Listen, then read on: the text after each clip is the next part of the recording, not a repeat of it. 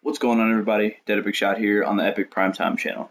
Today I'm going to be covering the Bloodshot outfit and how you get it.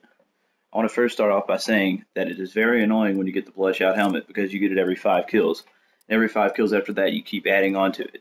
So every 5, 10, 15 kills you get the shin guards, the loadout, the pants, all that good stuff. And another thing is the one-shot goggles. If you get 5 one-shot kills in a game, you get those, and they're annoying too because they don't even look that good. And then you get the Headhunter helmet every 5 headshots a game, I'm pretty sure. You get that, and it looks awesome, but it sucks because it expires. Call of Duty, if you're watching this, I hope you patch that and let us keep it because it's so freaking cool.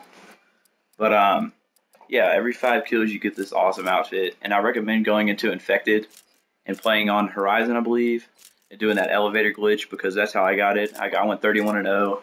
I got the DNA bomb, and it was just awesome. I had a pretty fun time, and I'm sure other people didn't because they could not kill me. But I mean, here's just a general overview of what it looks like. It looks pretty cool. It's rare because I've never seen anybody with it. But because most people don't know how to get it. But every 5 kills you get it. So I recommend wanting to get this because it looks awesome.